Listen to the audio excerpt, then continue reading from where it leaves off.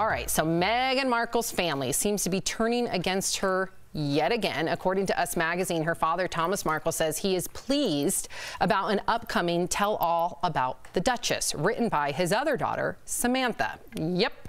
So the book, called The Diary of Princess Pushy's Sister Part 1, are you kidding me? That means there's going to be a part 2?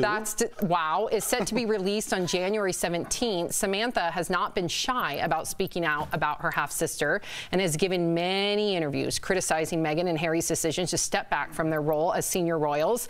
Meghan has been estranged from Samantha for years and claims she barely even knows her. Okay, so I got to go right back to you on this one, Erica, just because you've been very forthright about your feelings about Samantha Markle. She loves her. First of all, the title of that book, Erica, are you kidding me?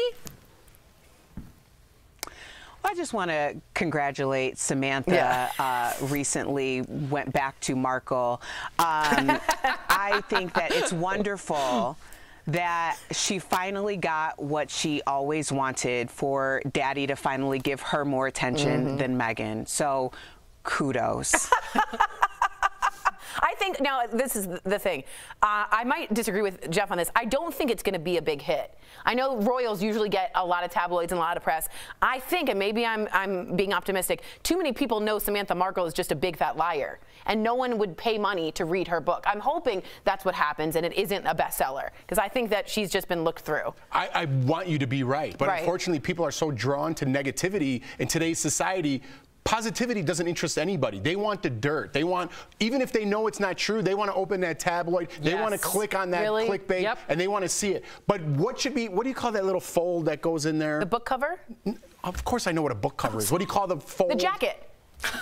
Man, Tori, I thought you would love books. Epilogue, prologue, what are you talking about? You know when you open a book, right? Yes. And then there's this little thing about the author inside. Isn't there? About the author. What? Isn't there a cute little name for it? The About Me?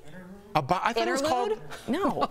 Am I It's called About the Author. Just get to the point. Well, I think it's moot now. Great word, Jeff. Good job. Okay, let's just move on to the next story. My thing I was going to say is it should start with "you're part of the problem." That joke didn't land at all. Nope. Because, No. Will somebody find out what that is?